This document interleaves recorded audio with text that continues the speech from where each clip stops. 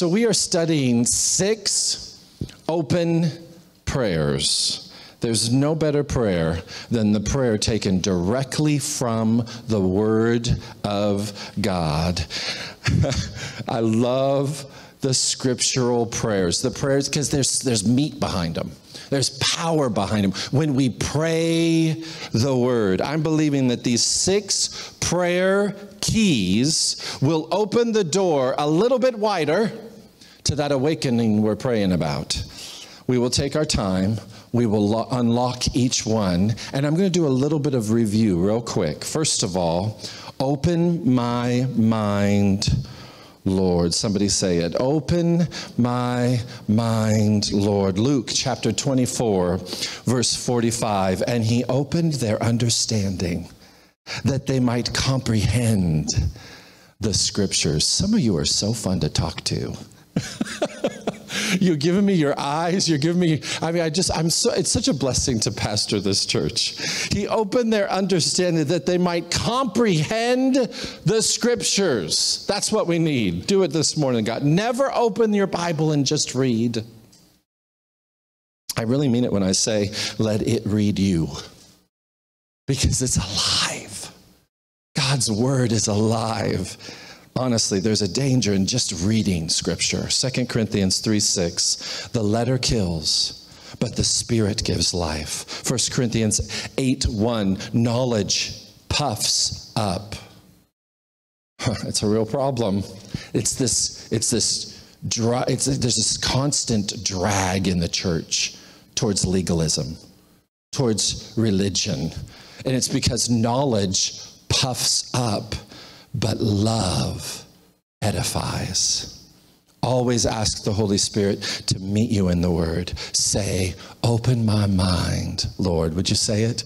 Open my mind, Lord. Secondly, it is what? Open my eyes, Lord. Psalm chapter 119, verse 18. Open my eyes that I may see wondrous things from your law. You know, if we are consumed with the wonders of God, then maybe the woes of this world have a lesser effect. I trust that.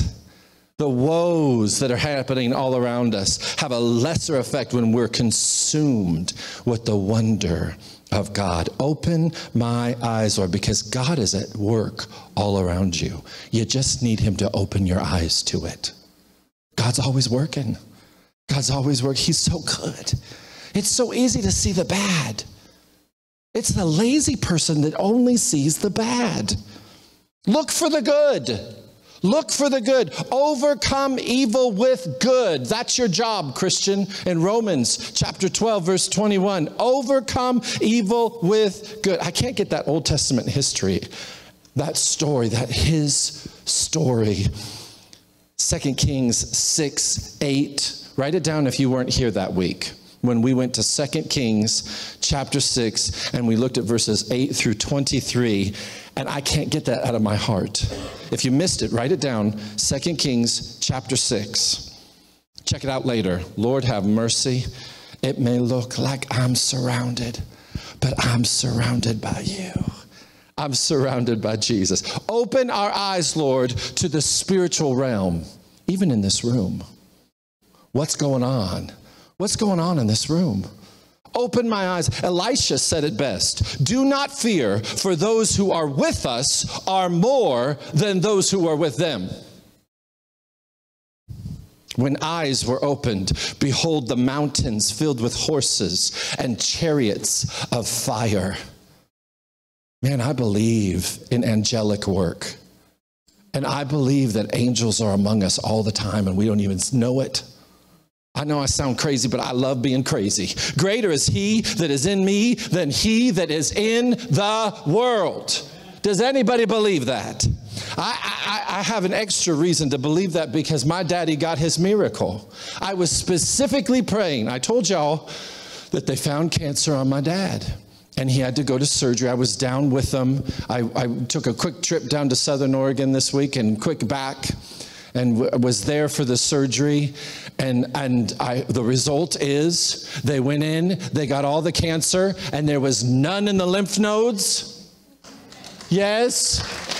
None in the lymph nodes, and so they don't have to do chemo. They don't have to do radiation. This is exactly what I prayed for. We threw in our mustard seeds, and we said, Lord, be with those doctors, be with those nurses, make sure there's no more cancer in Jesus' name. We don't want any radiation. We don't want any chemo. And God heard, and God answered. Isn't God good? I believe in miracles. I believe in miracles. So today, we're going to zero in on open my eyes. Folks, we need our eyes open to the miracles all around us. If you're walking around like this all day, looking at all the sorrow, looking at all the pain, join with Milka. Start singing, "It is well.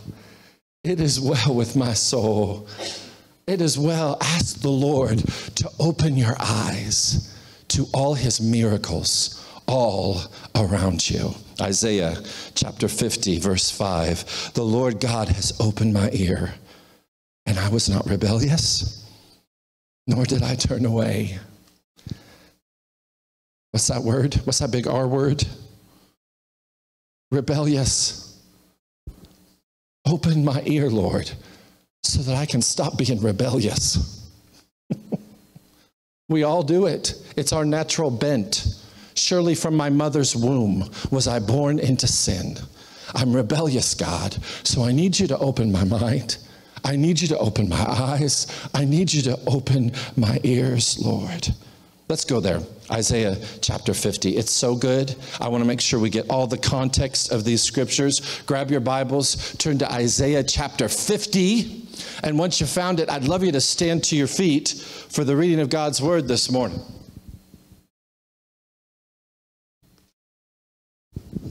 If you can. If you can. Isaiah chapter 50, verse 1. Thus says the Lord.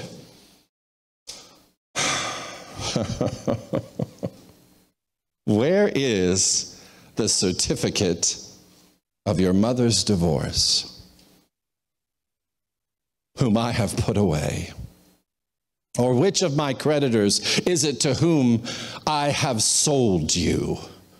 For your iniquities you have sold yourselves, and for your transgressions your mother has been put away.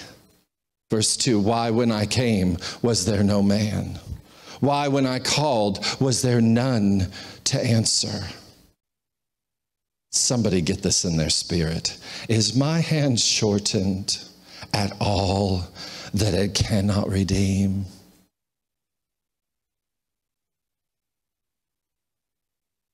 Is my hand shortened at all that it cannot redeem? Or have I no power to deliver? You may feel like you're divorced. You may feel put away. But hear God say to you this morning, is my hand too short to redeem? Can I not deliver? Don't trust those feelings anymore. Let the redeemed of the Lord say so. Let the redeemed of the Lord say so. Have I no power to deliver? Indeed, with my rebuke, I dry up the sea. I make the rivers a wilderness. Fish stink because there is no water and die of thirst. Verse 3, I clothe the heavens with blackness, and I make sackcloth their covering. The Lord God has given me the tongue of the learned, that I should know how to speak. Oh God, do it this morning.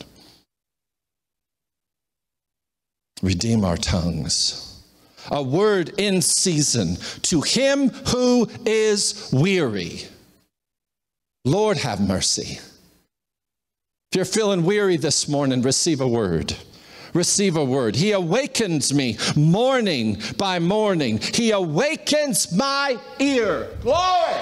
He awakens my ear to hear as the learned. Verse 5, the Lord God has opened my ear, and I was not rebellious, nor did I turn away. I gave my back to those who struck me, my cheek to those who plucked out the beard.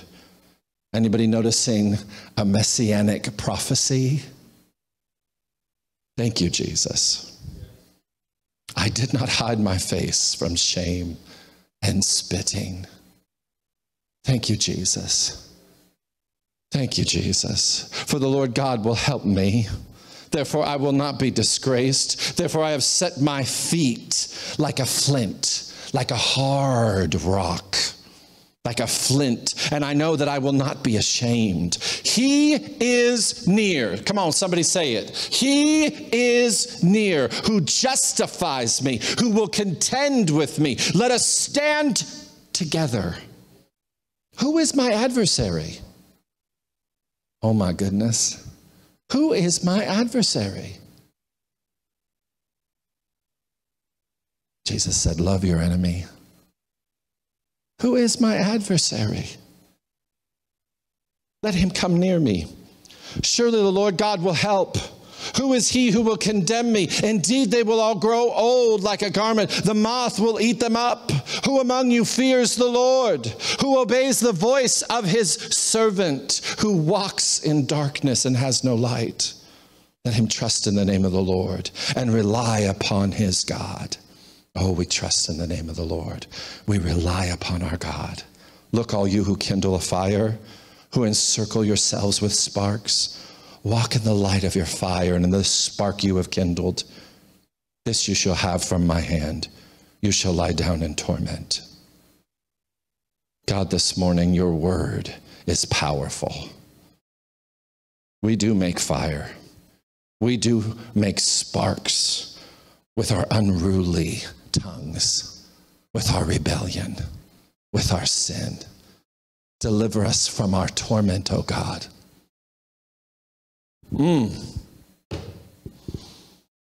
Redeem, O God. Make some beauty from ashes this morning, O God. Do the impossible today, O God. Open our mind. Open our ears. Open our eyes.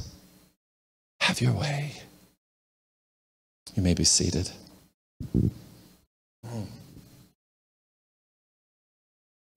I can't get over that last verse. People wonder why they're constantly surrounded by torment. You made the fire. You sparked it. Believe. Believe. And this can turn around. I don't know who I'm talking to with that. This messianic prophecy contains hot spots. I don't know if you noticed it, but Lord have mercy, Holy Spirit hot spots. Did anybody see the hot spots in Isaiah? We're not in Psalm, we're in Isaiah. Isaiah chapter 50, there's hot spots where my Bible jumps off the page. Look at verse 2. Is my hand shortened at all that it cannot redeem? Have I no power to deliver? Sometimes life is hard. We wonder, why hasn't God delivered? Listen, he will redeem. Period. Begin to declare that when things don't make sense. Say, I know you're going to redeem this, God. You're going to redeem it. I know you will redeem this situation. Deliverance is around the corner. Wait on the Lord. If he is not quick to deliver, trust that that this is part of his redemption plan. We are still in the gospel story. We are in the already and the not yet. It is finished. He is risen, but his return is unknown. We're in the already, it is finished, and we're in the not yet. He's coming soon. He is coming soon. My mama and my daddy, I can't help but think about them because I spent some time with them this week. They used to sing, soon and very soon, we are going to see the King. Soon and very soon, we are going to see the King.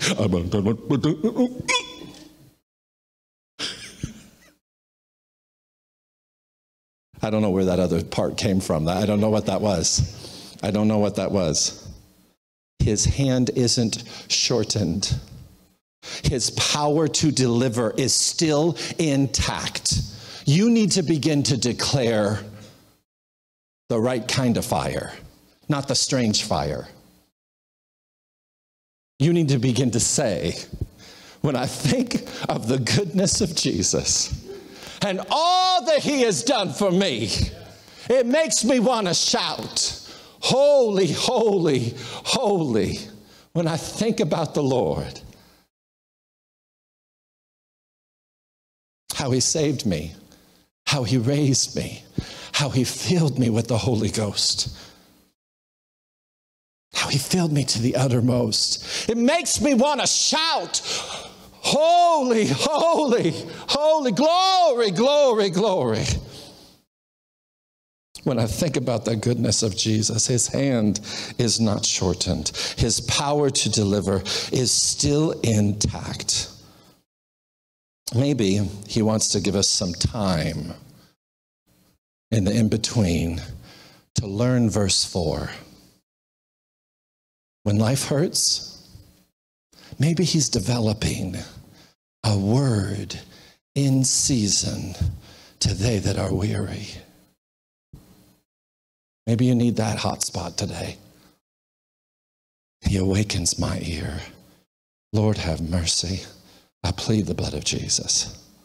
A word in season to they that are weary. Before my daddy went into the surgery, my sister's really quiet and reserved. If you've met her, you never know what she really thinks. That's not really true. My sister, she said, okay, people, we're going to pray around my daddy before he goes back there. And the nurse stood by, and everybody else in the waiting, there's a lot of people with it, and we all gathered around my daddy, and I pleaded the blood of Jesus. We need to plead the blood of Jesus. We need to plead the blood of Jesus. I prayed over the doctors. I prayed over the nurses. Lord, get every ounce of that cancer out in Jesus' name. When Jesus gives you a word, hold on to it. One touch and everything changes. The nuggets he has given me when I'm in his presence. The downloads. It gets me through whatever the world throws my way. I think of all the divine appointments. I think of all the holy moments. Anybody know what I'm talking about? When God gives you a word in season to they that are weary, hang on to it. There's a reason why I go back to words all the time. I keep them close. You gave me this word, God. I'm going to stand upon it today. Lord, open my mind, open my eyes, open my ears to holy moments, to divine appointments, to the word in season for the weary. Teach us how to speak, when to speak, if to speak. Put a word in season for the weary on our tongues. We are ready for that download, Holy Spirit. We're ready. Send an awakening. Verse 7, the Lord God will help. The Lord God will help. Our job is to be like Jesus and set our faces like flints. Like that hard rock. Stand strong in adversity. On the solid rock I stand. All other ground is sinking sand. I will not be moved. Hear me. Don't let the storm around you get inside you. That's how boats sink. Don't let the storm around you get inside you. Look to God for your help. Remember, Jesus slept through the storm, so take a good nap. He is my peace, who has broken down every wall. He is my peace. Remember that old song? He is my peace, who has broken down every wall. He is my peace. He is my peace. Cast all your care on him, for he cares for you. He is my peace. He is my peace. Hold on to that word. Hold on to that help. He is my peace. Verse 8, he is near. It's not just Christmas. It's not just Emmanuel, God is with us at Christmas time. It's all year long. He is near. He will help. I believe. I believe. Again, verse 9 proclaims, the Lord God will help me. There is no condemnation, only help. Trust in the name of the Lord. Rely upon the Father, the Son, the Holy Spirit. Lord, have mercy. Isaiah 50 gives me strength. Anybody else this morning? Has Isaiah 50 been strength to you this morning? Hold on to Isaiah chapter number 50. We're relying upon your word. We're feeding upon your word. On July 27th, 1879, anybody remember that? 1879, Charles Spurgeon shared a sermon on Isaiah 50, focusing in on the messianic prophecy. And he entitled it, The Shame and the Spitting. I hope that you will let just a little bit of this in your heart this morning. He says, our blessed Lord is well qualified to speak a word in season to him that is weary. Because he himself is lowly and meek and so accessible to us. Have you found that about? I feel so bad for these people who follow these religions where the God is far and the God is not near. The God is just something they throw prayers at far, far away, and they hope maybe. You know what I'm talking about? I'm so thankful that he is near. He's so accessible to us. When men are in low spirits, they feel as if they could not take comfort from persons who are harsh and proud. The comforter must come as a sufferer. He must come in a lowly, broken spirit if he would cheer the afflicted. You must not put on your best dress to go and visit the daughter of poverty, or go with your jewels about you to show how much better off than you are than she. Sit down by the side of the downcast man and let him know that you are meek and lowly of heart. Your master gave his back to the smiters. That's a picture right there. Your master gave his back to the smiters and his cheek to them that plucked off the hair. We just read it. And therefore, he is the comforter that you need. He is the comforter that you want. Remark not only his lowliness, but his sympathy. Are you full of aches and pains this morning? Who am I talking to? Are you full of aches and pains this morning? Jesus knows. God knows all about it. Jesus knows all about it, for he gave his back to the smiter. Do you suffer from what is worse than pain? From scandal, from slander?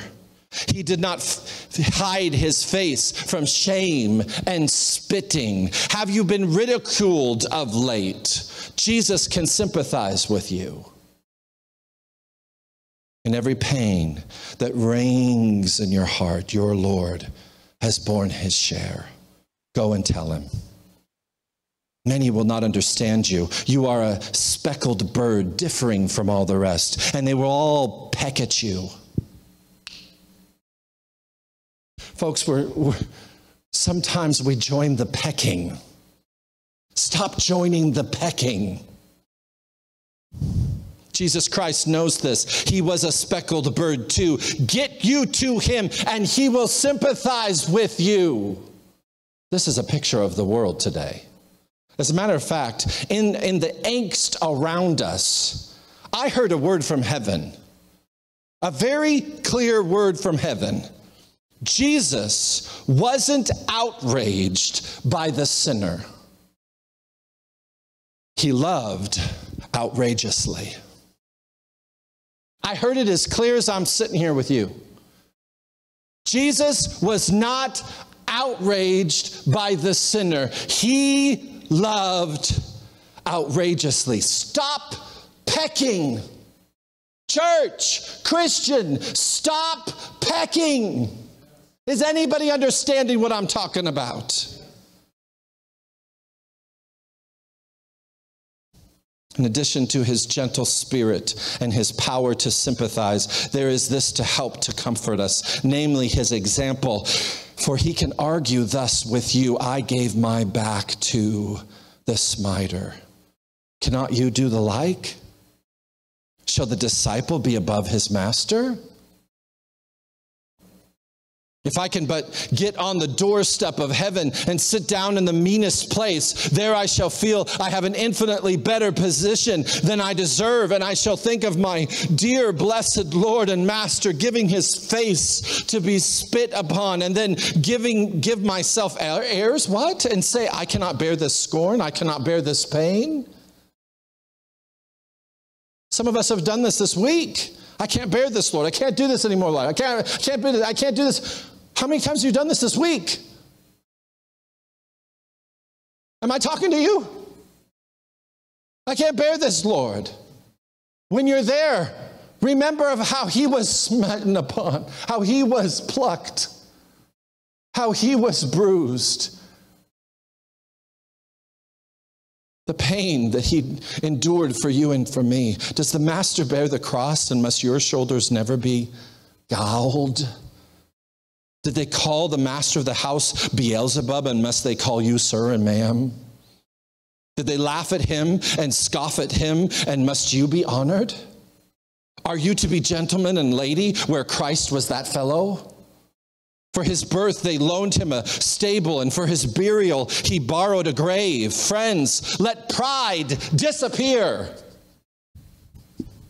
Let pride disappear. Let us count it our highest honor to be permitted to stoop low as ever we can. And then his example further comforts us by the fact that he was calm amid it all.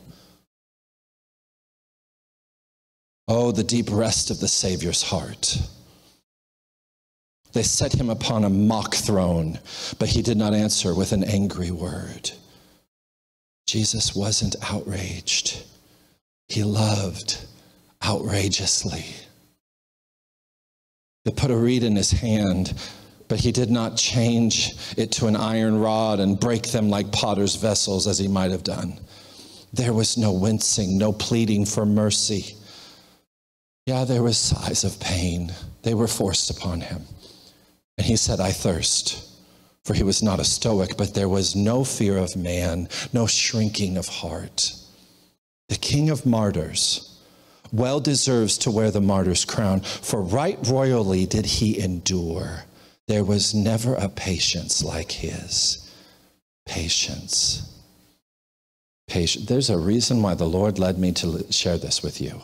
Patience. Patience. This is your copy. Christian, brother, sister, this is your copy. God loved. No, God so loved. God loved the righteous. No, God so loved the world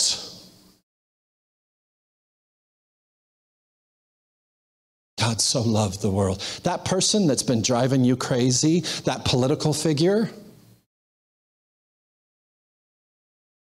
that's been driving you crazy, that family member that's been driving you crazy, God so loved them. That boss, anybody, whoever you're having trouble loving, God, say it right now, God so loved, and say their name. But maybe whisper it if they're next to you. God so loved. God so loved. God so loved. Open my mind, Lord. Open my eyes, Lord. Open my ears, Lord.